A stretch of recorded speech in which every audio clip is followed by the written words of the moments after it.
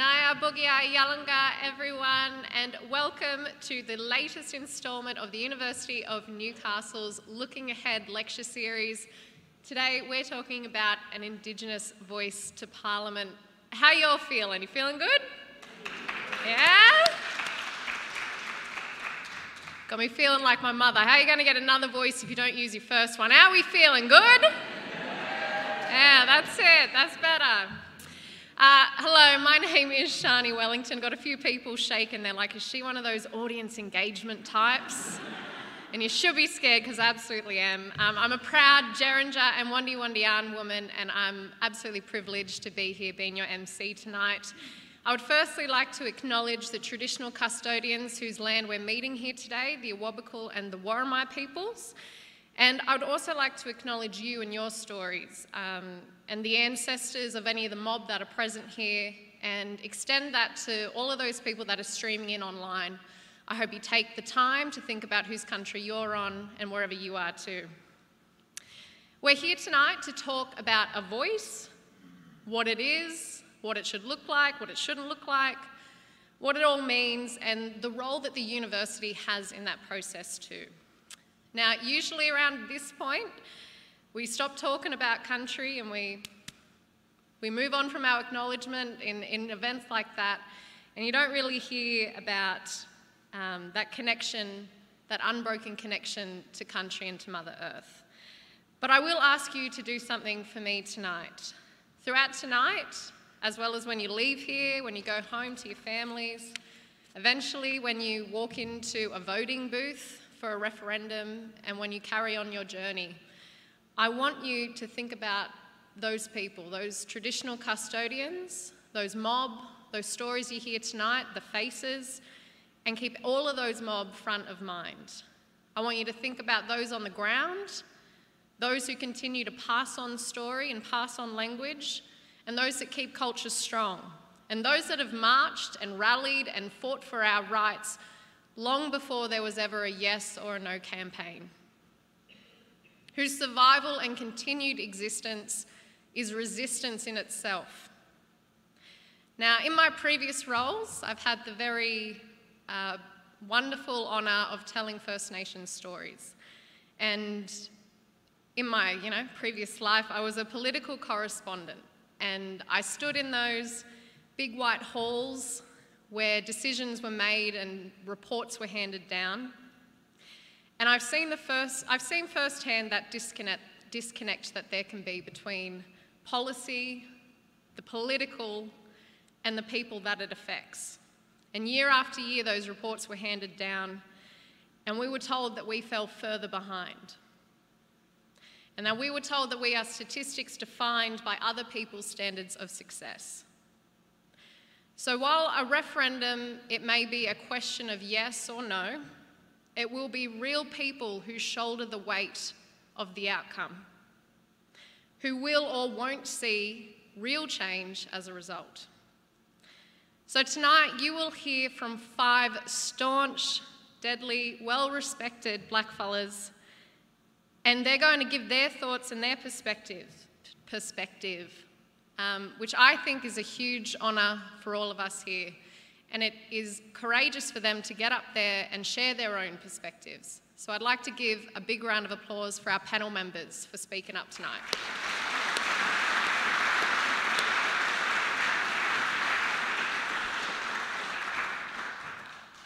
Now, there's no doubt in my mind that a lot of people will get insight tonight and learn from lived experience that we talk about. But it is really important that we do the work, and that you go home from here today, you do your own research, you educate yourself, you talk to blackfellas in your own circles. Because as 2% around of the population, we won't be the deciding factor, but we will bear the weight of the outcome. So thank you for being here, to all those who are speaking up, and to all of those that are here listening to what we have to say. I'd like to firstly bring up onto the stage the Vice-Chancellor of the University of Newcastle, and also its reconciliation champion, Professor Alex Zielinski, AO.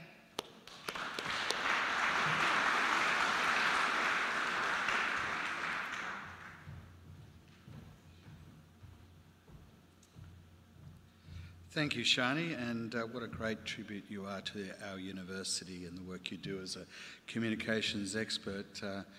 Those of you Shani didn't mention, she was a great, journalist and a media presenter for the ABC and NITV, and certainly really a great representative for the Indigenous community.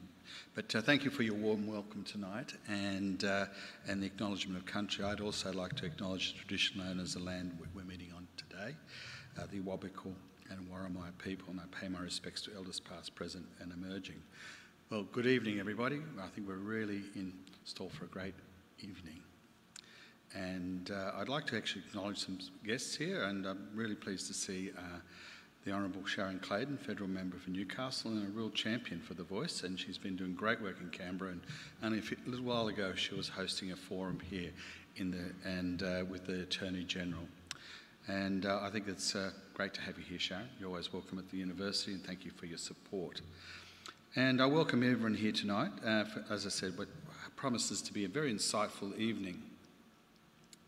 And we're focused on, I think, a very significant moment in our national history. At our university, we always take pride in the ways we connect with our communities. We always want to provide opportunities for the public to hear about big ideas and engage in meaningful discussion that advances the argument, takes us forward. And this may be around issues that we like to think about this locally, across our regions and around the world. Tonight, it's about a national issue. And we very much think that our looking ahead events are very much about that. We're here to share the amazing work of our teams at the university. You'll hear from them tonight. But they're also inviting our communities and industry to join us in this conversation. And in doing so, we build knowledge and understanding which contributes to our nation. So our university is very proud of our commitment to the First Nations people. It is a priority. It's stated in our strategic plan, looking ahead.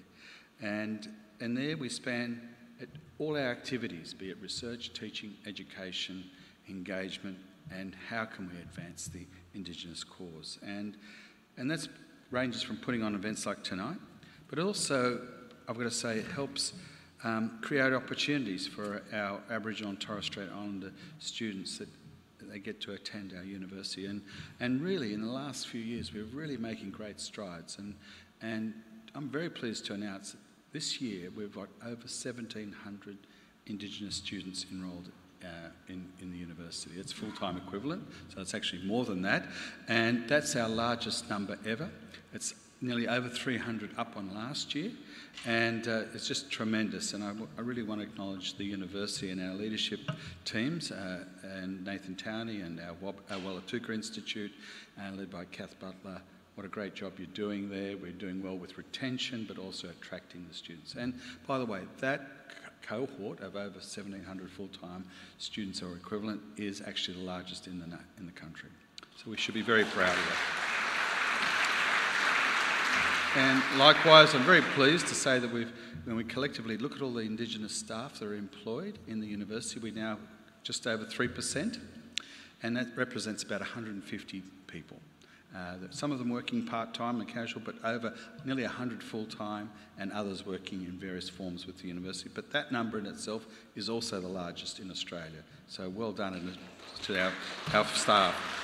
So I just want to say that, and what are they doing? It's not just about educating our students, but also making sure that Indigenous knowledge is being implemented and embedded in our programs and how we work.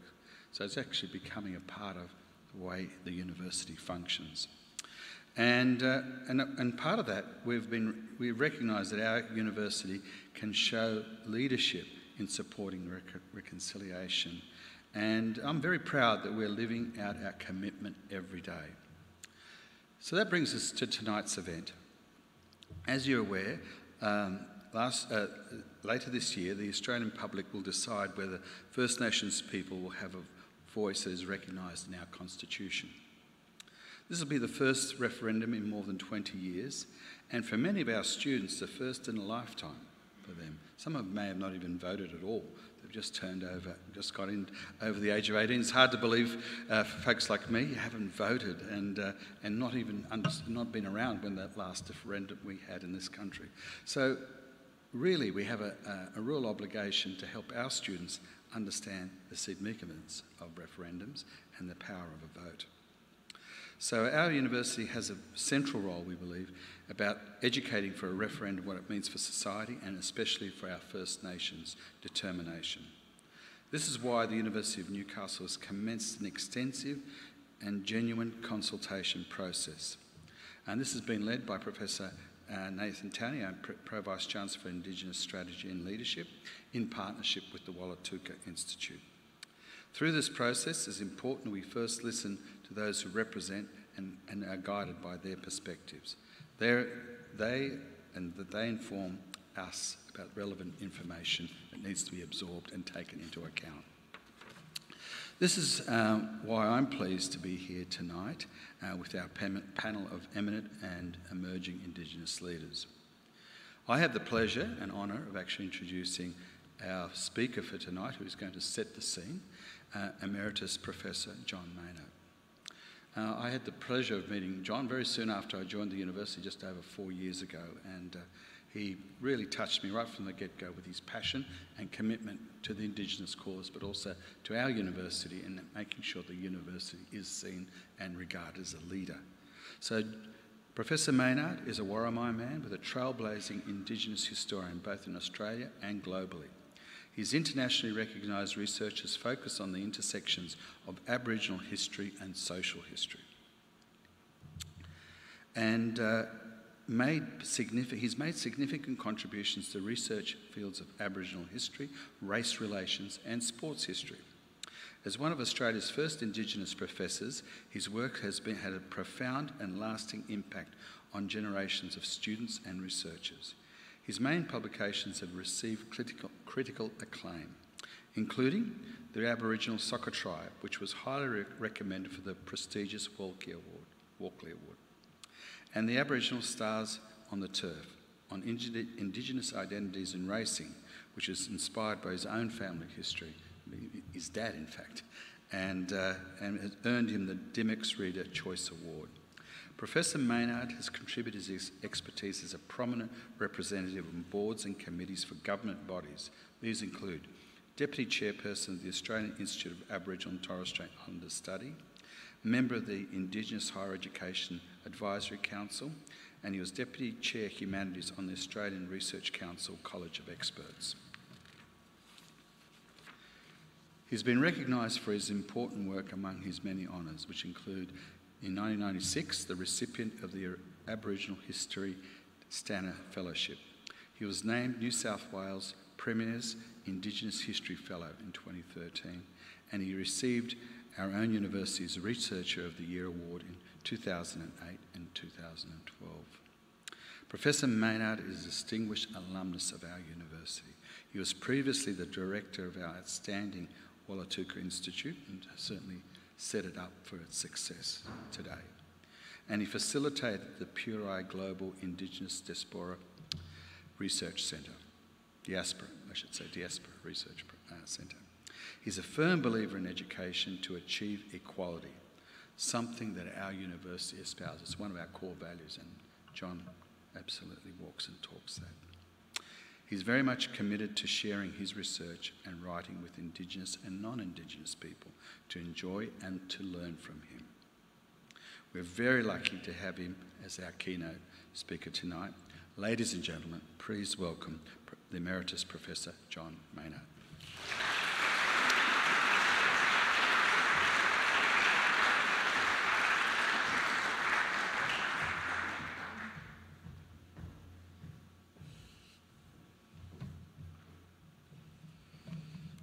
Thanks very much, Alex, for that kind introduction, and welcome everybody.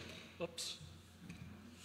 I too, as a Worimi man, would like to respectfully acknowledge the traditional owners, both the Awabakal and my own mob of Worimi peoples of this region, and pay respects to elders both past and present.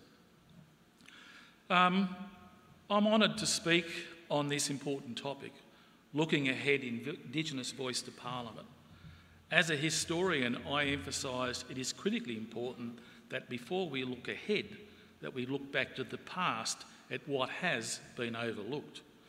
The most startling point of the referendum for a voice to Parliament is the fact the majority of people in this country have no idea of history, and I mean both black and white. Australian history is written for nearly 2/3 of the 20th century, glorified discoverers, explorers, settlers and Gallipoli. We as Aboriginal people had been conveniently erased from the historical landscape and memory. Most Australians gave Aboriginal people little or no consideration.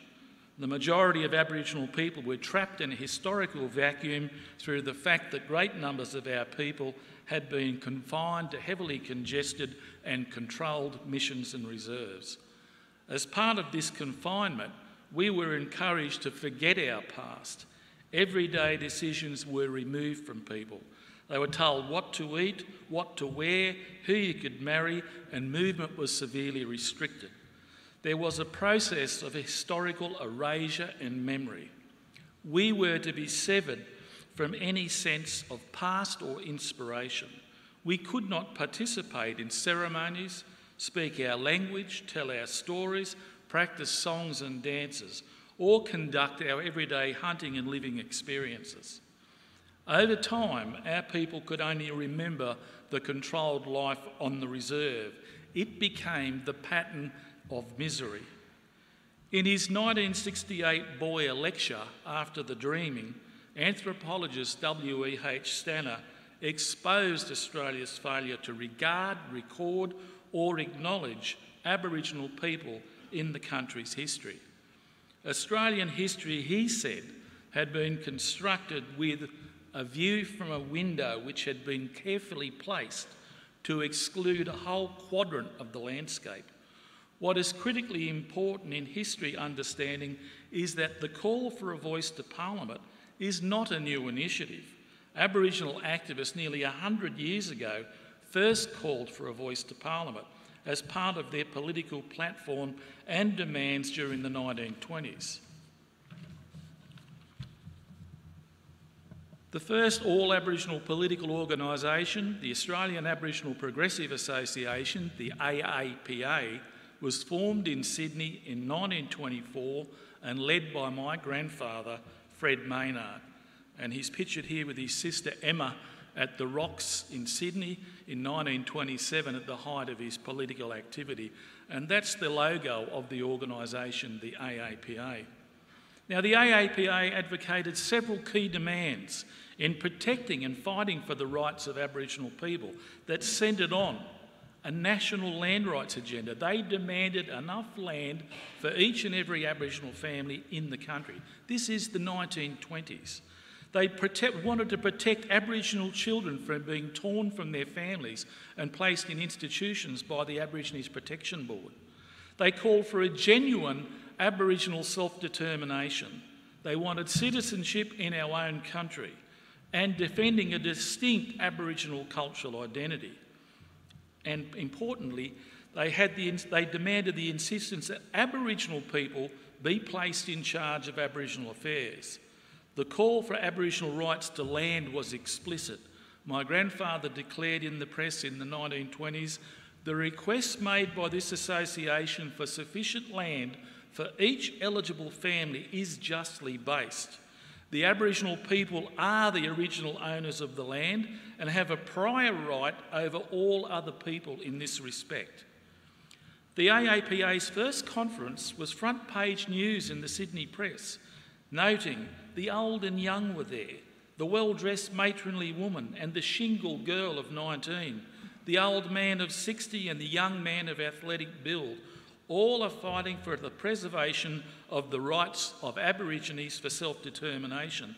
The banner headlines, and as I said, front page press in Sydney, the banner headlines read, "On Aborigines' aspirations, first Australians to help themselves, self-determination." And Aborigines in conference, self-determination is their aim to help a people. This call for Aboriginal self-determination in 1925 is remarkably 50 years before the Whitlam Labor government, who are credited in putting up self-determination as an Aboriginal policy.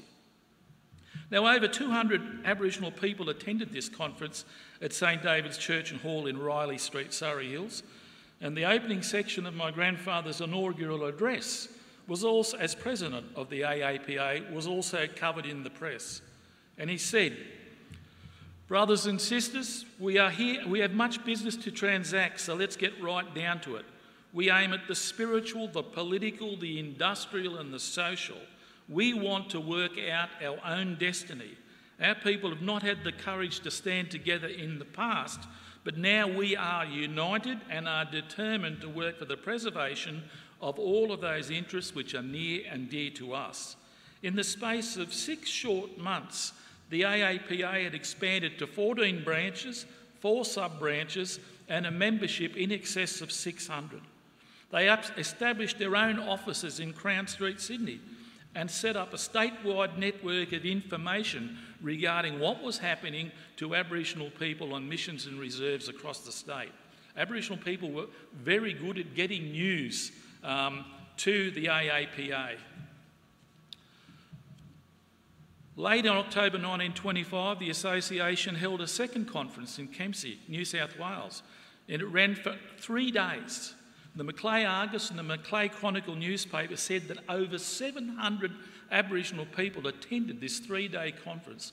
All the papers were written and delivered by Aboriginal speakers. Some of those papers, the newspapers recorded, were delivered in Aboriginal lingo, an Aboriginal language. And this is a time the anthropologists are already making an impact in saying culture in New South Wales is gone. Our mob, it wasn't gone. We were still speaking it. We were carrying those stories. It was noted in press coverage of the conference that pleas were entered for direct representation in Parliament. And at the conclusion of the conference, my grandfather delivered the following powerful resolution that was delivered to both the Commonwealth and state governments. And I'll just quickly go on to that was the front page news in the Sydney Press, and see that, a demand a voice. It's just there as part of that coverage. And his resolution, he said, "As it is the proud boast of Australia that every person born beneath the Southern Cross is born free, irrespective of origin, race, colour, creed, religion or any other impediment, we, the representatives of the original people in conference assembled, demand that we shall be accorded the same full rights and privileges of citizenship as are enjoyed by all other sections of the community."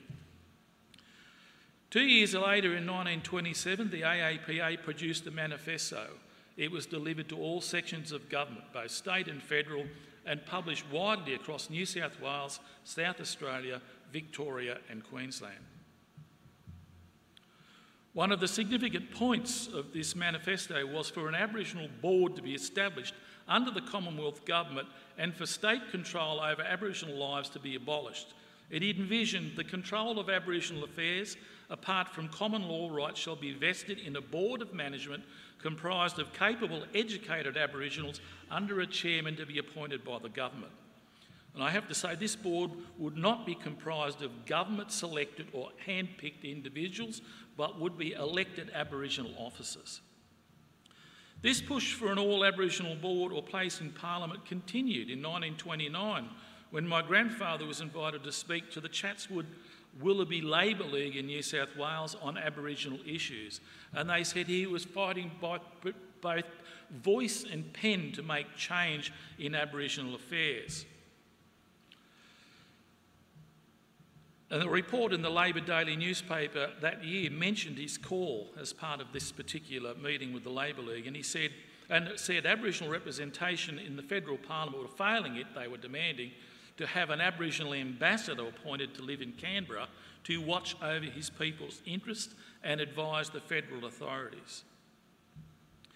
The AAPA disappeared from public view in late 1929, and I mean there is very, very strong evidence the organisation was effectively broken up through the combined efforts of the New South Wales Aborigines Protection Board, the missionaries and the police. And you've got to remember at that time, New South Wales was a police state for us.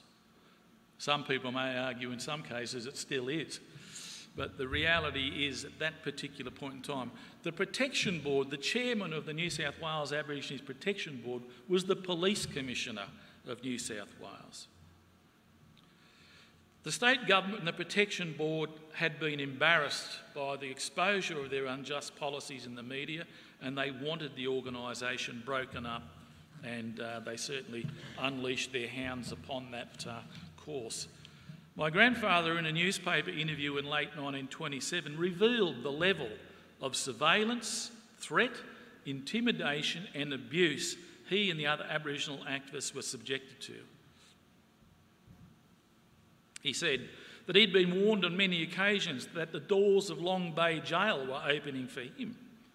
He would chiefly go to jail for the remainder of his life, he declared, if by so doing he could make the people of Australia realise the truly frightful administration of the Aborigines Act. He knew cases where children had been torn from their mothers and sent into absolute slavery.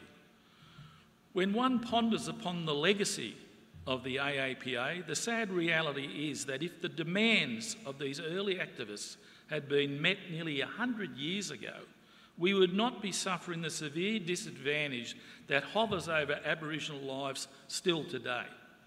Imagine if enough land for each and every Aboriginal family to build their own economic independence had been granted during the 1920s, or that we would not have suffered another 5 or 6 decades of Aboriginal child removal and the shocking impact of that policy on generations of Aboriginal lives. If the demand to protect a distinct Aboriginal cultural identity had been taken up, we would not be today working to piece together the shattered cultural pieces of language, stories, songs and dances. And finally, if Aboriginal people had been placed in a position to oversee Aboriginal policy and needs, the history of our people would have been vastly different. The reality today is we continue to fight for the demands that the AAPA established nearly 100 years ago. In closing, to all of our people here tonight and all of those people that support us, stay strong. The fight for Aboriginal justice in this country goes on. Thank you.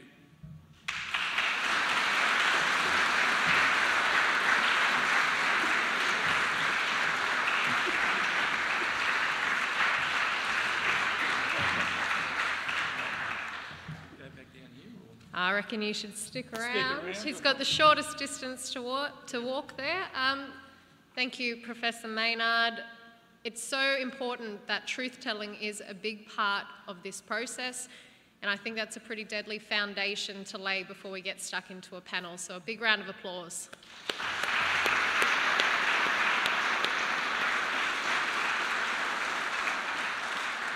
Now, forgive me, but I don't think I can read out that bio of yours again. Far out.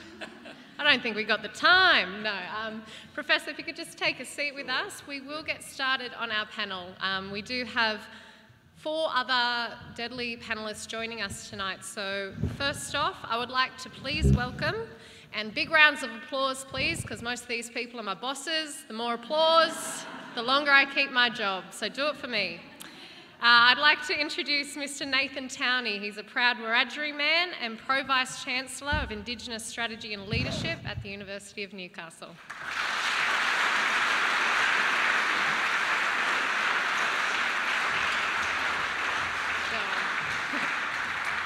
Next up, we have Associate Professor Kath Butler. She's a Bundjalung and Worimi woman and Head of Institute at the Wallatuka Institute. Thank you, Kath.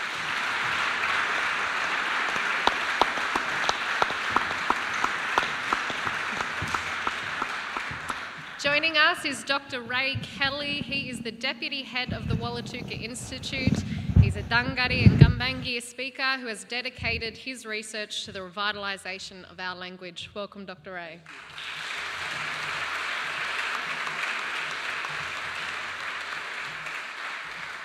And last but not least, we have our sister Kashaya Delaney. She is a proud Wiradjuri woman who graduated from Newcastle Law School just recently in 2020. She's currently a solicitor and was also part of the Uluru Statement Youth Dialogue. Welcome to our wonderful panel.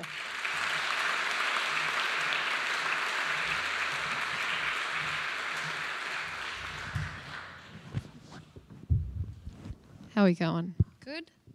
You still with us? Yeah? Good, because we're just getting started now. Look, when we're talking here, the energy is quite high, but there is a bit of an emotional load that comes with this conversation. So I did want to start off with a bit of a big one. How is everyone feeling? And I wanted to start with you, Uncle Ray, to check in and just get a quick whip around, because I know that we could probably all talk for a while about that. Yeah, just very quickly, I'm feeling great. Got the doctor's last night and he says, you've got asthma, here you go, take a couple of these. Well, they're steroids. Man, I'm ready to go. He wouldn't miss it, people. He wouldn't miss it. Look, just quickly, it sounds like somebody used to say that years ago. John's opening remarks brought back a number of things for me to just to put me into perspective of where tonight is. During the 1930s, my grandmother on my father's side was indentured through the Aboriginal Protection Board. During the 1930s, my grandparents were picked up and removed to Burnt Bridge as a part of that new reform just after the demise of your grandfather's leadership. So I know only too full well about that. My mother was removed by still the Protection Board out of Armidale at the age of about 12 or 13. So it doesn't take much to scratch the surface for me. But I can put that into perspective because I've got grandkids and I want my grandkids to have a future. I want them to be the individuals that they want to be, and I want them to make a contribution to a country that respects them. I think a lot about what we're talking about here tonight is the future. And Nath, I saw your young fella Archie here. He's there supporting you. Waving up the back there. How are you feeling? Do you have him front of mind too? Very much so. Yeah, I'm feeling optimistic. I think that we're in a very different place. Luckily, there is a groundswell of people that know the truth now. That understand the impact that those historical injustices have played in the lives of Aboriginal and Torres Strait Islander people today. And, you know, again though, we are relying on non-Aboriginal people to stand up and influence the lives of our young people, of our children, of our grandchildren. And, you know, it's something that I think is the way that our country has evolved still has that sentiment of non-Aboriginal people getting to dictate and decide the lives of Aboriginal and Torres Strait Islander people. And you know, you look at some of those people that are coming out making noise, and I'll call it noise because I think that's all it is, to really trying to distract from the conversations that need to happen. And you know, are they the people that should really get to dictate and decide what happens for me and my family? Well, I would think not.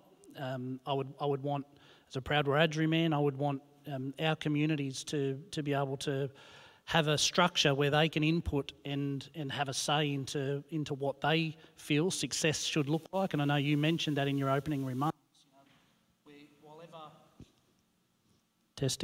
While we're trying to measure up to parameters that are not set by us, it always makes it really difficult. So, you know, I'm feeling really optimistic. I feel like we are in a good position, and I feel like that, you know, if still a little worried about some of the structures and processes and, you know, how all this will happen, but it's not about what it looks like next year or the year after. It's about, you know, 20, 30, 40, 50 years ahead that, you know, that structure will evolve and change. The people will evolve and change, but if it's embedded in that constitution, they can't get rid of it. And that's the thing that's important for me. I think coming off John's opening remarks. I think a bit of healthy scepticism is pretty much in line here. What about you, Kath? How are you feeling? Well, I mean, I've had the incredible privilege of hearing John speak many times, and I think that one of the things that it always brings home for me is that, you know, we listen to the histories of our old people and we take up, you know, many of the same themes that they're talking about. So whether the voice gets up this time or whether it's our children or our grandchildren, I have every confidence that as a people, we will continue. And I think, you know, that story really comes out strongly from your grandfather's work, from what Ray was talking about. We see ourselves as inheriting a tradition of storytelling, but we also see ourselves as inheriting responsibilities to see that justice is done. I think that at the heart of our culture, there's a very clear concept of fairness and justice, and whether it is this generation, you know, we hear it said this is a once in a generation opportunity. So I think that we need to very clearly say, you know, should the no vote get up, this is not the last time. There are generations to come, and we already see in people like young Archie. You know, I know in my kids, in Ray's kids, I see, you know, young people like Kashaya. We know that those next generations are already on their way, so. One sad reflection on what I've just spoke about is, though, 100 years on, we are still fighting for the very same things. And I agree with what Kathy says, but I wouldn't like to be seeing the future in 100 years where we're still standing up, making the same demands. The country's got to shift, you know, and they've got to recognise that. So that is the really important point of all of this. I just want to add one thing to that, and sorry, I know we want to get to Kashaya. We sat in this room, Sharon Clayton had an event and the Attorney General was here, and my colleague Lauren Collier in the front row, in her closing remarks on that night, said something that really resonated with me, and she said that Aboriginal people have always had a voice, and this is more about people having ears and actually listening. And you know. Round of applause for Lauren. Yeah. For Lauren. Nah. We'll get her up later. She can get her own applause as well. And Kashaya, how are you feeling? I think I'm definitely feeling that sense of positive energy and excitement and motivation. I think I've only had a very short career so far, but I've been involved in the Uluru Statement work since 2019, and back when I first started it was much harder to get people to listen, and so just being at this event and having everybody here in the room and being able to sit here and have these conversations with such remarkable, well-respected people, I can't help but feel that sense of excitement. But I do think that, like you said, this is a really difficult time for a lot of First Nations people. It is, you do see a lot of racism. It is a hard debate, and it's, I think, going to be a really big year. So there is that sense of fatigue of having to have so many conversations that really go to the heart of your sort of identity all the time. But overall, very positive, I think, and excited. And Kashaya, while we've got you, you know, we spoke briefly about the youth dialogue. Is that too much to ask? Talk to us a little bit about what the voice and what those discussions were that you had with the young people and what they were saying. Yeah, sure. Yeah, so the Uluru Youth Dialogue is a collective of First Nations young people from across the country who are really passionate about the Uluru Statement and the voice to Parliament. And we're really lucky because we are supported by the guidance of our senior leadership and the delegates that attended the regional dialogues that led to the Uluru Statement from the Heart.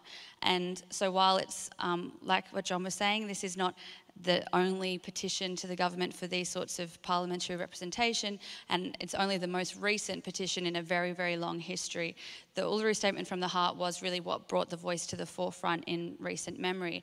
And what it showed was that when you have proper, meaningful conversations with First Nations people about what it means for them to be meaningfully recognised in the Constitution, what people wanted was a voice and something that would have substantive change on the ground. And so what they sort of thought that the voice would be is a mechanism so that local communities would be able to have their opinions on matters of law and policy sort of filtered through state and regional voices through to a national voice and into the national legislative agenda, because people were sick and tired of having laws made about them that impact their communities and then having to campaign, like, you know, the Raise the Age campaign at the moment, or sue the government because of environmental cultural heritage laws. They were sick of having to do it afterwards and put all of that time and energy and resources that many communities don't have, when there's another way to go about it, and that's having a seat at the table at the start. And so many people thought of this as a real way to see real substantive change, but also to recognise First Nations people in their rightful place as the first people of this country. Thank you for that amazing description. John, I wanted to ask, talking about taking up the same fight that we've just seen that your father had, how do we as mob, but also as voters, and I think this one can be for the entire panel as well, how do we overcome the legacy of disappointment? With great difficulty. Easy as that. Look, I think the best thing for me, I will be brutally honest, I am pessimistic when looking at the history of Australian Prime Ministers and Australian governments. I mean, I remain wary. You look back at the 1967 referendum, that was going to be the big moment for us. Great change. There was incredible uplift and excitement. Nothing come out the other end of it. That was followed by a genuine push for self-determination. It didn't materialise. Straight after that, we were promised a treaty and also a national land rights agenda. It nosedived. Followed up by Black Deaths in Custody report. Nothing about the implementation of that report, and over 430 Aboriginal people have died in jail since that moment. The Bringing Them Home report, again, has sat there. So, yes, I'm pessimistic and I remain wary, and I think a lot of Aboriginal people are. In saying that, I'll be open and honest, I will be voting yes.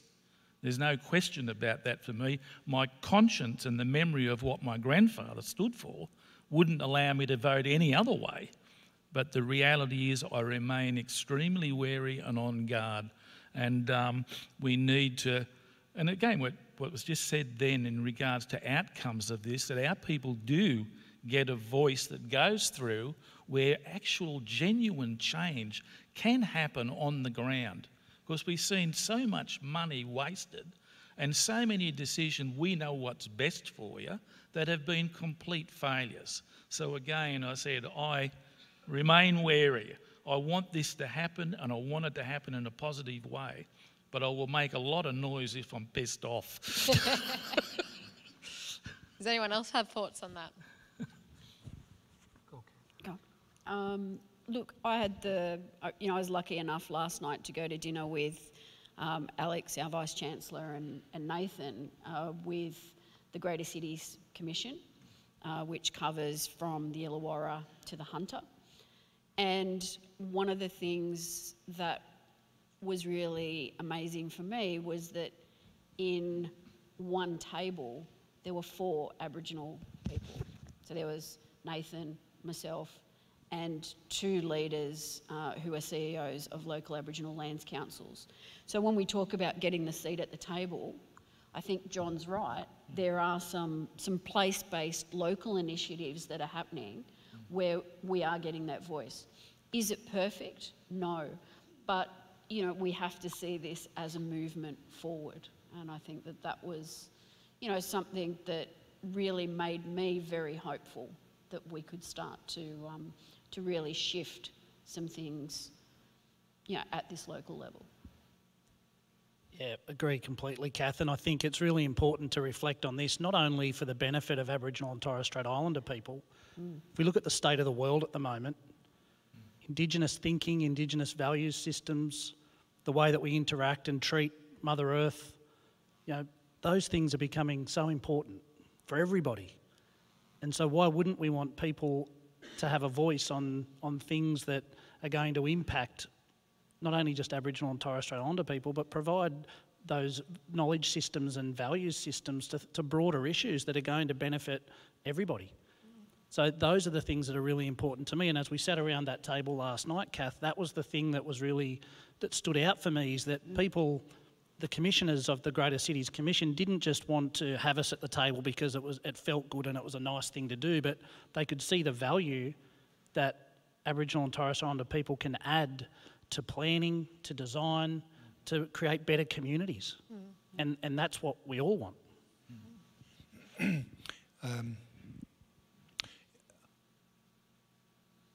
In 1960, during the 1960s, an old man was recorded delivering some language in the Dunghutti space. He said,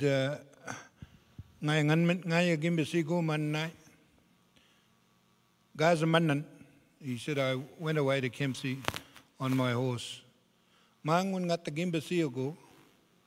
At Kempsey, he saw a lot of people of his own kind. I can only assume that this is, and the dates are perfect, that this is a personal recording of a man who attended the Kempsey conference. He did see a beautiful young woman there, because he said, "Ngai gurinyal nyutu, pretty nyal nyutu." Oh, wow. He did see a pretty face there. But it's about how our stories have been recorded, and about how it's being framed. One man's memory is as powerful as any documentation. And I think that that's if this referendum gets up, the one thing that I would want would be an open and fair election where everybody gets to throw their hat in the ring, where everybody gets measured by their own community support. But more importantly, we have to hold people to account. We have to have certain standards. This was clearly evident in our earlier cultural frameworks, and it needs to be returned. We need to hold our own people accountable.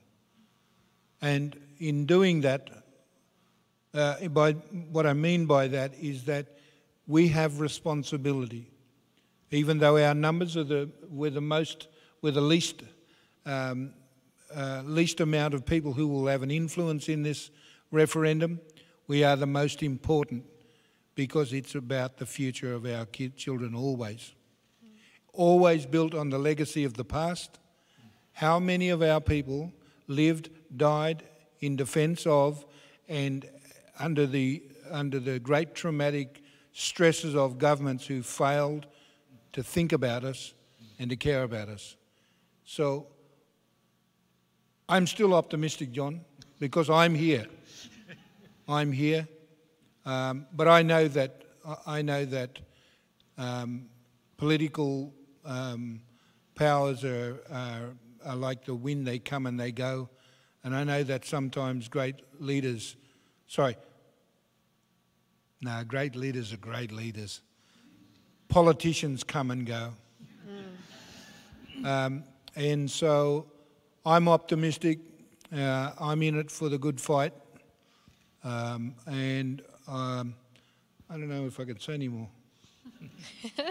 That's well put, Uncle. That's well put. And I think you make such a good point about all people not getting lost, our old people, you know, that might not have access to the resources that some of our young fellas do in this process, and having that accountability, and also transparency. And I think that's a really big point to make in having these conversations, open, safe dialogues where we can talk with each other and tell each other and inform each other about how we feel about this process. Kashaya, I wanted to talk to you. You know, we are talking a lot about our young ones and the future. What are your thoughts, and what are you hearing from young ones going into this? Do you see this as your fight? Yeah, I think that's why the Uluru Youth Dialogue has become such a strong group of people, because we have heard stories like what we've heard tonight from our elders in our community about how this fight has been going for such a long time. And I think we feel particularly like that we have a really good opportunity here, because it's the first referendum in a long time. It's the first referendum in the social media age. People get news and they learn about things in such a different way to what they did 20 years ago.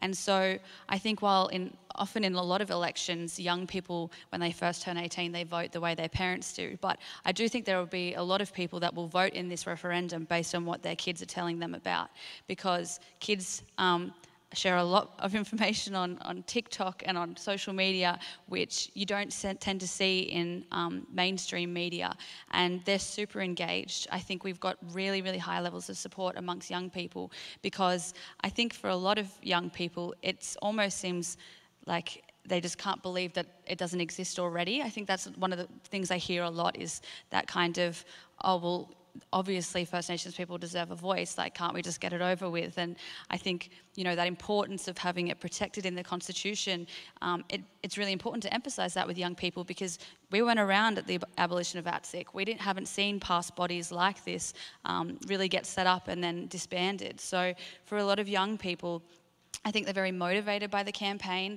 We're very motivated by our elders. We have a lot of great guidance going through this, but I do think they're going to play such a pivotal role in the lead up to the referendum. And John, I just wanted to pick up on the point Kashaya made about the abolition of ATSIC. We talk about that because we know about it, but just quickly, what is the history there and that difference that a constitutionally enshrined body?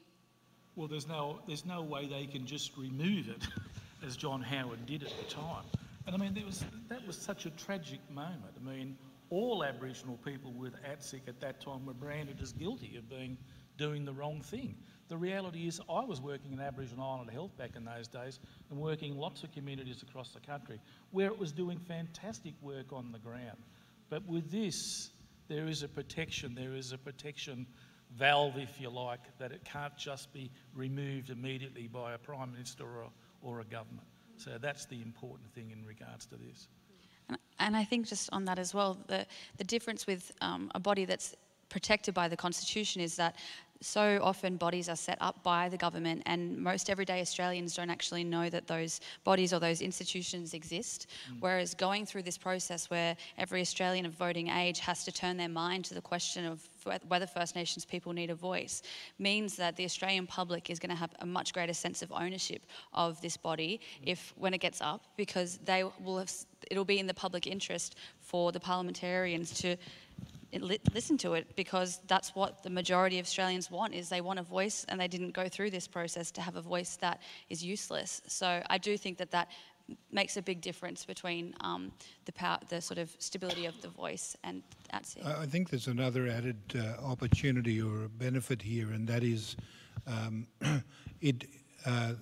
the suggested model provides a level of safety around Indigenous people and Indigenous funds being seen as a political football.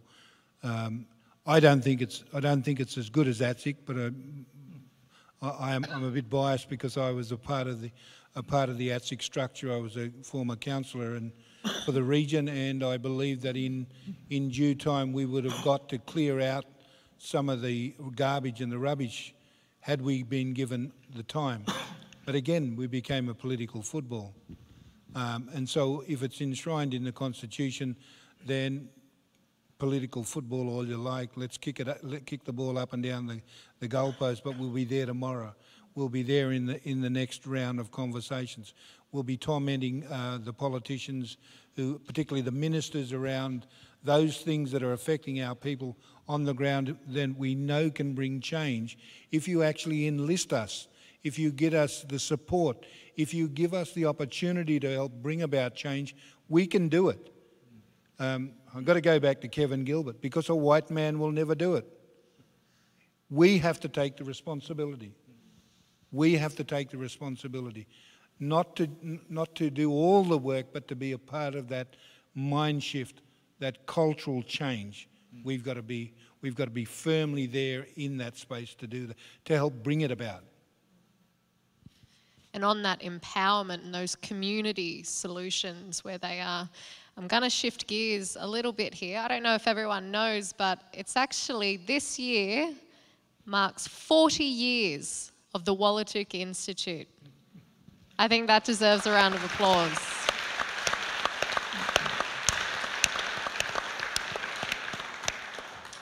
Now to Kath and Ray, 40 years of Wallatuka being what is a safe haven for our students at the university. What do you see as the message coming from students at the moment? The message coming from students? Well, I think there's a healthy outlook for most of the students who come through Wallatuka. They know their place, and they know that we ask a fair bit of them. We don't want them to only do well at their studies.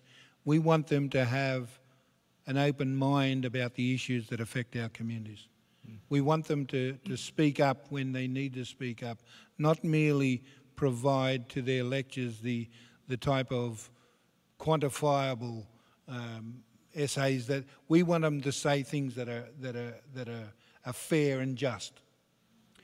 But I note that Mandy Kelly and Cheryl Newton are sitting in the room, and I feel a little bit underdone about trying to talk about 40 years of Wallatuka. And John Maynard, you were there at that period of time as well. I know you got a lot of good stories, but I think it's very important to realise that 40 years is sometimes a lifetime. But I think it's a good time for us to really have a refresh about where we're at. But I give to my boss here, and I'll say, Kath, where are we going? Mandy's your boss, right? Yeah, but I kind of say, where are we going? And I'll also jump in and say that sometimes there'll be a question, what happened in Wallatuka, sometime in the 90s, and I'll say, you know who will know? Mandy Kelly. So I'll say, go and ask Ray and get him to ask the boss who it is. Look, I agree with everything that Ray said, but I also want to take up a point around this particular debate. You may have seen in the news where there are people talking against the Uluru Statement or against the Yes Voice because it's coming from urban, university-educated Aboriginal people, as if that is a negative connotation. The thing about 40 years of Wallatuka, and again this idea of history, is that Aboriginal people who go to university don't just do it for themselves, they do it as a responsibility for their community, to become upskilled, to transform the university. We need to really stop sending a mixed message to our young people, because on the one hand we're saying you should have an aspiration to go to university if that's what you choose, but then on the other side we see even some of our black leadership present being university educated as if that is something which strips us from our culture. But certainly Ray and John and Nathan can tell you that our students are constantly asking for more culture, not less. They're constantly talking about how do we take this back to the community. They are talking about how do we strengthen our identities, not how do we lessen it. So, you know, I really think that we need to be very wary of seeing that gaining a university education somehow comes at the expense of our Aboriginality. And I think that the other thing there, you know, about being urban Aboriginal people is this is country. People talk about, oh, we have to go out and get on country. This is country. You know, this is my country. This is, you know, for John and I. You know, my grandparents met on the headland. I know stories about this country, and it doesn't matter what is built on top of it. It is still our country. Well said, Kath. I just want to follow up with something that you just said, Kath, and it reminds me of a question that I was asked when I was a trainee teacher all those years ago, and it was while I was at Wallatuka, and it was by Uncle Bob Morgan, who was speaking to a group of Aboriginal trainee teachers, and the question that he asked was, are you going to be an Aboriginal teacher, or are you going to be a teacher who just happens to be Aboriginal? And it really made me reflect on what that meant and what I needed to bring to my role as a teacher, and that my cultural identity was going to be my strength in that. The values, the knowledge systems that have been instilled in me in my home community of Wellington, growing up with my dad, my mum, my aunties and uncles, you know, instilling those things into me to reflect on what that meant for me as a teacher, then as a head teacher, a deputy principal, a principal, and now someone working in the university. What does that actually mean, and what can I bring to that so that I don't lose that cultural identity? And it was Wallatuka that instilled that in me, and that's what we do. You know, I can see some of our students in the audience, and you know, I know that they are thinking about those things all the time, whether it's in the law space, whether it's in the medicine space, whether it's, you know, being an architect. What does it mean to be an Aboriginal architect? You know, it's not just an architect who happens to be Aboriginal. We bring so much more than that. And so I think that's an important reflection on Wallatuka and what you've just said. And I think there is a bit of fear-mongering going on in the discussion to say who speaks for who and who gets a voice in this discussion. I think that's really important to, you know, think about what you are saying and be strong in your own voice, and to know that you do have a right to get up there and speak up. Nath, I want to come back to you because we are talking about the broader discussion and our personal perspectives, but I did want to ask about the university's role in all of this. You know, as a university, we don't stray away from political debate, but what do you see the role of the university in the coming months as we go into this referendum? Yeah, it's an interesting thing to reflect on. You know, what is the role of a university in something like this that has public debate around it? And are we a place that just provides opportunities like this to have conversation? Do we actually take a position and come out for that position? And who gets to decide what that position is? You know, I don't want that weight on my shoulders that it's not my decision. But I reflect on going to the UA conference earlier this year, and Professor Megan Davis gave the keynote speech. And she made it very clear, and she put it on all of the vice-chancellors, the deputy vice-chancellors that were in that room, and said, you know, what are you going to do?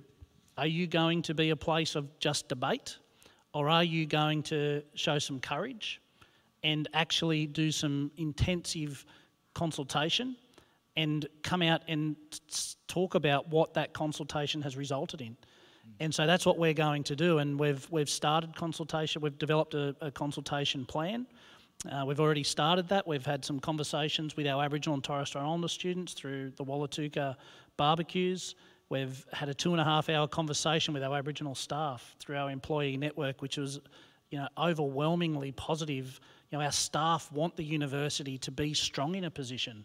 You know, they want our university to show that courage, and so that's what we're doing as a team. We're engaging in those conversations. We're gathering people's perspectives. We're asking people what more information do they want to know, so that we can plan future engagements and activities to help people understand and feel as though they can make the best informed decision that they can.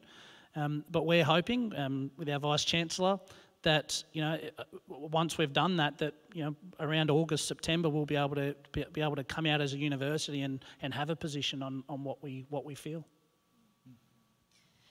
And Kashaya, when we talk about, you know, the institution and the role the university has, how do you see your personal role in this conversation? Is there any advice you can give to fellows that are here in the audience or on the stream that are thinking, how do I engage?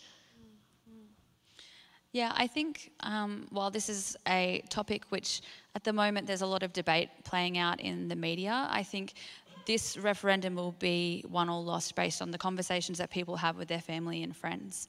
And I think people are going to vote in the referendum based on the things that they read and the people that they talk to and the way their family votes. But I really do think that everybody, this is a very significant moment in Australia's history, and this has a real potential to be a really uniting moment for the country. And I do think that there is an obligation for individuals to take that responsibility and educate yourselves. I think a lot of First Nations people are probably wearing the burden of having to explain this to people rather than people going out and just doing the research themselves. This isn't a new idea. This has been something that has been talked about for many, many years, and there are a lot of really, really great resources. Just like the Election Commission, I'm losing Australian Election AEC, yeah, they have really great information about the referendum process. So if you want to have a look at that, that is really useful. The Government's Voice website, which is hosted by the National Indigenous Australians Agency, has really great information about the design principles for the voice and the question and what the amendment actually means. So there is a lot of information out there that you don't need to get into the nitty-gritty legal technical detail to be well informed enough to be able to have a conversation about it.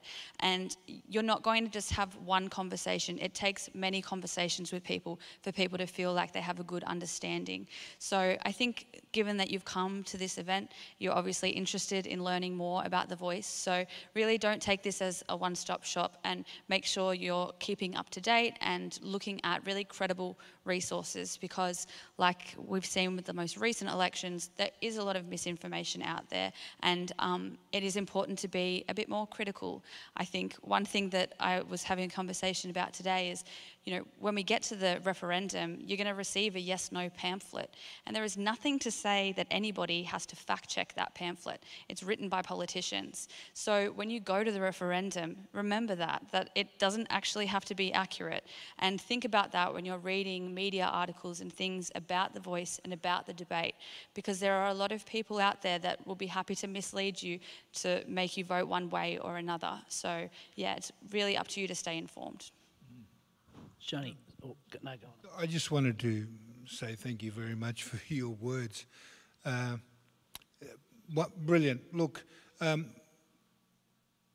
when anybody ever asks me which way I will vote, I often tell them to bugger off. Because it's my vote, and I take my vote personal. I'm happy if you see me right. I'm happy to wear a flag or a colour or a thing to say that's what I'm doing, but it's my vote.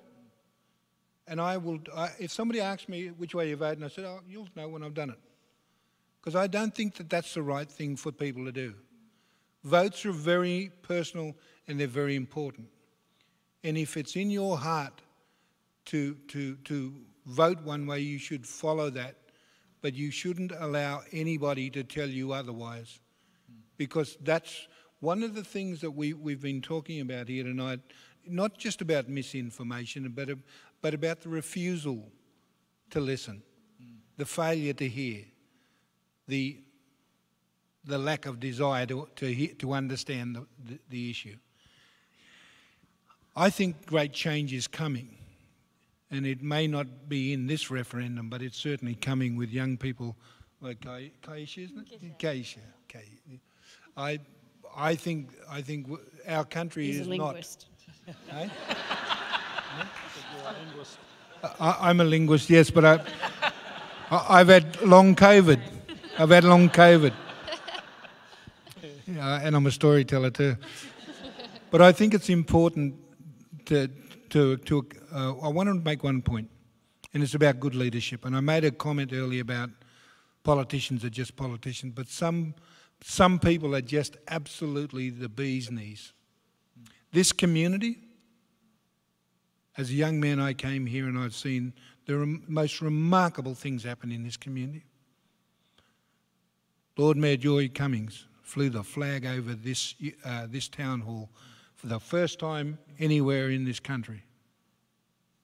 I worked alongside Sharon Grierson, for Alan Morris, but also people who were not on the Labor ticket, the Greens. I've seen some fantastic things come out of this community of Newcastle.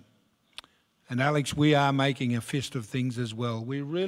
This is the town that gets action done, I believe, and I've often seen that.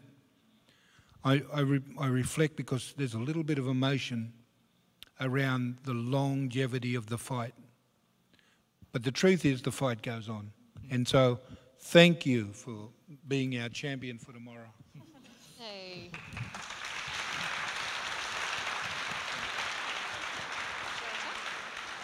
I was just going to add one thing, and it related to what Kashaya said around, listening to the debate and hearing mixed messages and hearing different people's opinions. And it made me reflect on something that Professor Megan Davis said at the UA conference. And she said, when all that happens, go back to the principle of what we're actually voting on. Should Aboriginal and Torres Strait Islander people have a say on the laws and the policies that impact them? As soon as people want to start to talk about the detail and say that hasn't been decided, well, that'll evolve and change. And we'll hopefully make that more effective, and we'll continue to work on it. But at the end of the day, that's the principle-based decision that we're voting on. And we shouldn't lose sight of that. And if people start to debate too much and want to sway from that principle-based decision, bring people back to it. And that was a really great piece of advice that I picked up from Professor Davis.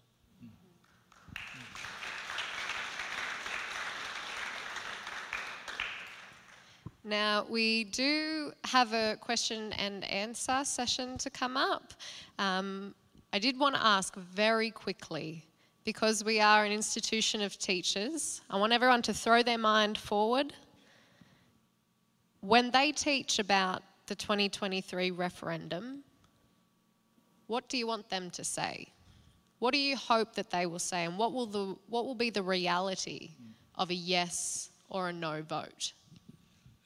Despite declaring my pessimism earlier, I think realistically, and it should be taught in the future, that the country was suddenly on the threshold of such a wonderful opportunity where we healed from the past, and all peoples of this country joined hands and walked to a future that was just and equitable for all Australians.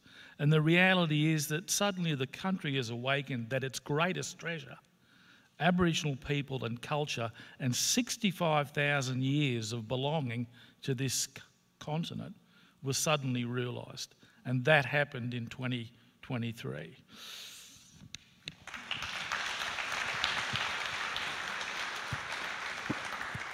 I think that was pretty well said. Do you got something, Nath? Yeah, I've got something. He's a teacher. Always got something, you know that, Sian. I'd like to think that when they look back on it, there'll be things that we can't even imagine now that have been achieved, structures, things that have happened that they look back on and say, well, it was actually that decision in 2023 that facilitated and allowed the thinking to create these things. And I don't know what they are, but it excites me to think about what they could be and the significant shift and change that we will see in our communities because of the movement that we hopefully can create. I'd really like to have it remembered that we had conversations, that, you know, as Ray has said, which has very much been the Wallatuka position, make an informed decision. You know, we do have both students and staff among our Aboriginal and Torres Strait Islander group who intend to vote no. And, you know, some people, I think, have said very clearly to me, so what is Wallatuka's position? Wallatuka's position is ask, be informed, and make your choice and exercise that as a responsibility. You know, don't just vote yes or no out of fear. Don't just vote yes or no out of I don't knows. Vote out of taking the time to develop a position. And, you know, I think that we need to have courageous conversations. You know, I heard it said the other day that perhaps 30% of Aboriginal and Torres Strait Islander people intend to vote no. One of the things which we need to do is we do need to address what are their fears. We've had discussion earlier that Aboriginal people have historical disappointment, that governments have failed to make real and make practical the change that they said was coming. So if I hear someone say, I don't trust the government, I don't blame them for that. And I think that one of the things that really has come out of, you know, some of our quick media is this idea that if someone doesn't agree with us, that means that somehow we are in conflict and opposition. You know, I think that all Aboriginal and Torres Strait Islander people agree that we need to have our voices heard. If we differ on how that occurs, that doesn't mean that we are not united as a people. And so we really do need to come out of this, whether the vote is yes or no, with a very clear, continued mandate that our voices must be heard. So. Thank you, Kath.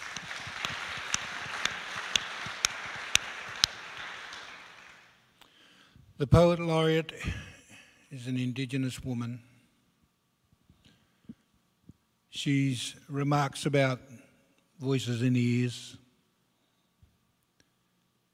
She takes the word of a nation, the thoughts,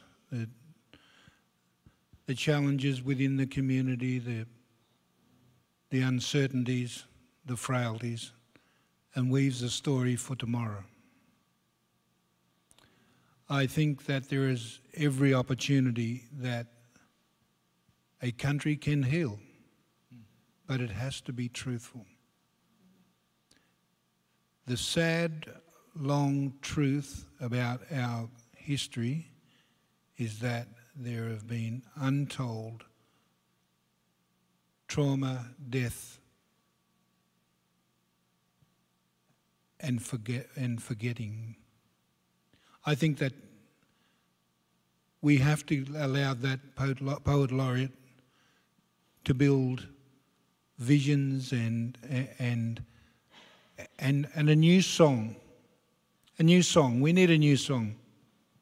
We need a new anthem, an anthem that's blended with the history, that carries all of those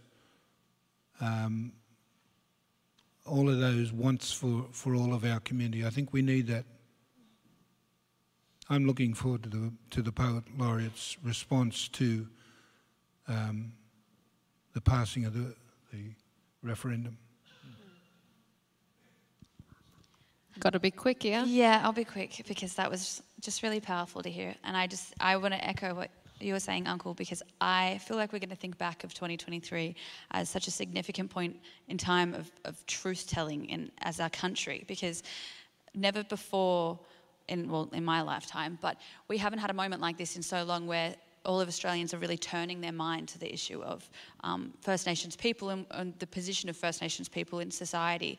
And the Uluru Statement from the Heart calls for truth-telling, because many of the delegates that were there spoke about the fact that if our country doesn't understand where we've come from, how can we move forward?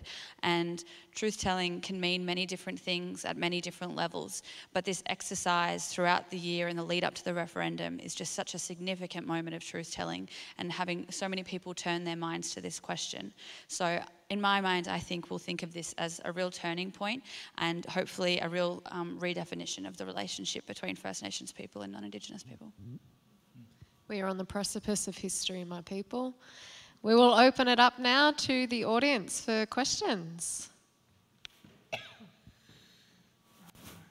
I've been told that's a microphone, weirdly enough. Hi. If you feel okay to share this, I would love to hear if imagining that the referendum has happened and the vote is yes, and if you don't mind sharing this, for each of you, if your grandparents happen to be here now at that point in time, what might that mean for them, please? What was your name, sorry? Mary. Mary.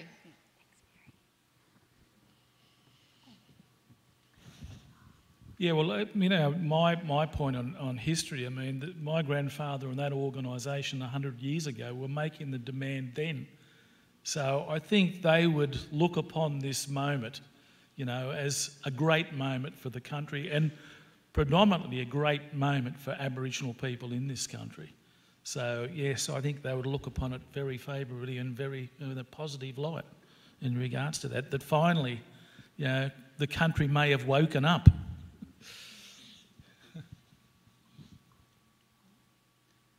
I didn't get to meet my grandparents, but I've been able to connect with them in ways through when I helped my dad and my aunties and uncles chase my pop's stolen wages, and as part of that we got a file, and in that file were some amazing documents that helped me form a connection with them that I will cherish forever.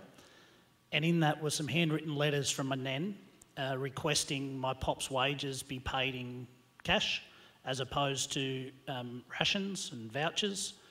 And in the file was also the responses that were received back from the Aborigines Protection Board, basically using particular language that was just not right. But I got a sense of the type of people that my nan and pop were through those letters and through this file that I received, how hardworking they were, how they just wanted a fair go. And so, you know, for me, I think about them a lot, and I think about what life was like for them and what life was like for my dad with 12 siblings, growing up on the mission, Nanama Mission, a common just outside of Nanama Mission, just outside of Wellington. And I think about how privileged I am, but then the obligation and responsibility that I have to them. And so that's what carries me. And, you know, I hope that I'm fulfilling and making them proud.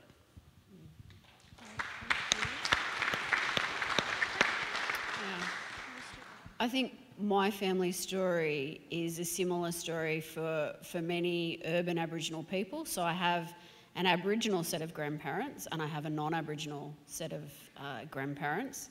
My non-Aboriginal set of grandparents actually went to a dance for the Foundation for Aboriginal Affairs, taking my father, which is where he met my mother. So, you know, they were people that were open to the idea of Aboriginal rights. I know my dad's twin brother remembers around the time of 1967 having someone say to him, "Oh, but, you know, like, what if your brother married one of them?" And my uncle looked back and said, "I'm quite fond of my sister-in-law, actually." You know, so I think, you know, that they had not just this idea about rights, but also a real cheekiness around it as well. I think for my Aboriginal grandparents, you know, I tell the story about how my grandfather was a street sweeper for the City of Sydney after the family moved to Waterloo, And one of the places that he would sweep the streets was outside of New South Wales Parliament House. And when our daughter got to speak in Parliament House, my husband said to her, "Remember, someone swept that road for you."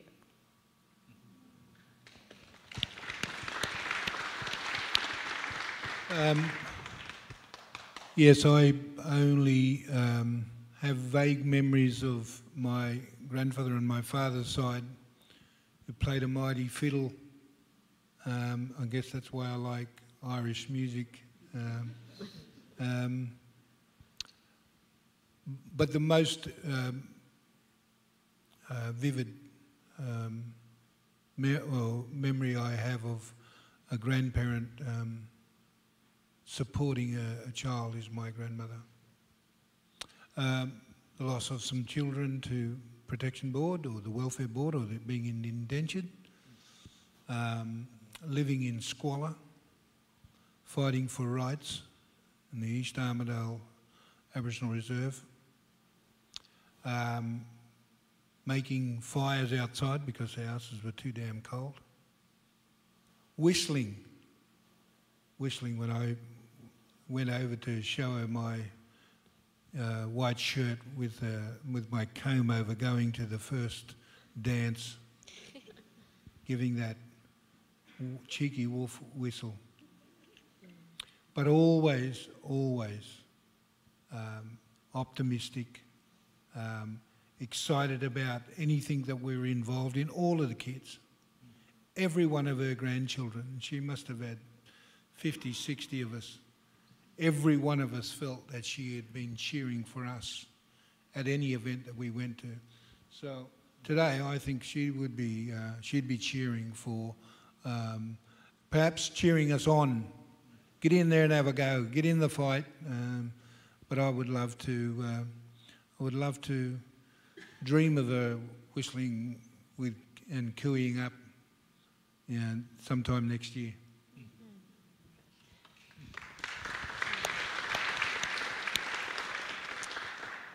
So I have one grandparent left, which is my nan, and I think when the referendum gets up, she'll be very happy because she's come to a few of the information sessions that I've done back home in Orange, and I was there the other week and she came to the 2 sessions that I did, and I said to her after, I was like, "Nan, what did you think?" And she was like, "Oh, I don't know, I didn't have my hearing aids in, but I thought you were great." Blind support, just...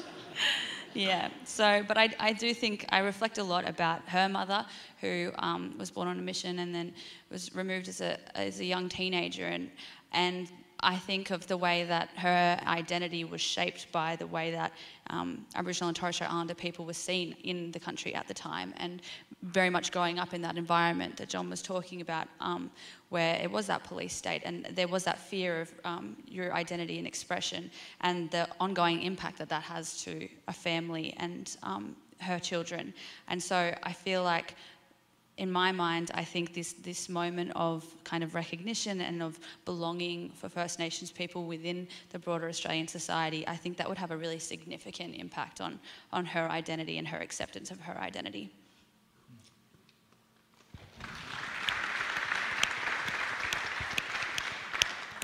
I think this shows just how much it's so much bigger than just us as individuals, isn't it?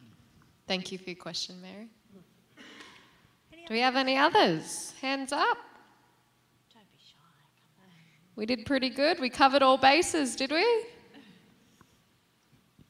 Oh, here we go. There we go. Latecomers down the front here. Just into the top one. I got halfway through writing it, so hopefully I remember it. So Anthony Albanese recently remarked on an incredible Indigenous man that passed, Yanu Pingu, and he remarked on how he understood that to have an impact is to have a voice and to be involved, to actively get involved. So that's what you have to do to make a difference. Do you think that is a true statement, and do you think that is reflective of what's going on at the moment? Yeah, Yeah, so Galloway Yunupingu, who passed away recently, and he was such a significant figure in the fight for constitutional recognition, and he has been for decades. And I think, yeah, you definitely have to get involved, and I think we wouldn't be here at this point in history if it weren't for the people that have been involved and have maintained this fight for many, many years. People that are sitting here tonight, but people that have been really fighting for the constitutional recognition and the voice and just improving the lives of First Nations people.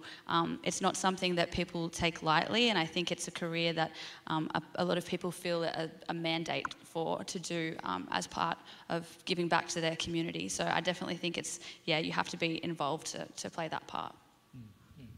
Yeah, I would agree. I think it's also important, though, to reflect on the historical experience as to why people may not be involved and, may think, well, what's the point of being involved when the stories that I've heard when we do become involved actually, becomes detrimental to me and my family, and we actually become targets. And so I think, hopefully a referendum getting up would mean that it would give our people the confidence to say, well, actually things have shifted. And it is time for us to actually start to stand up and be involved in a more active way and give people in a larger volume in communities that chance to actually stand up and have a say and not think that those historical experiences will actually then turn around to be a negative. And I think that, another thing that we can really acknowledge is that as a result of a voice, people may call for a treaty. A voice and treaty are not mutually exclusive. We can have both. And, so I think that, there are so many potentialities that we can have. Yeah, and the truth-telling process as well. I mean, that has to be there, and then as a follow-up. Yeah. So critically important we deal with that history then and get on with it. Unfortunately, we have run out of time, so I'm sorry for Revenues Up for putting your hands up again. But thank you so much for everyone who has come. I'd just like to do a huge round of applause for our deadly panel members for getting up here and sharing with us.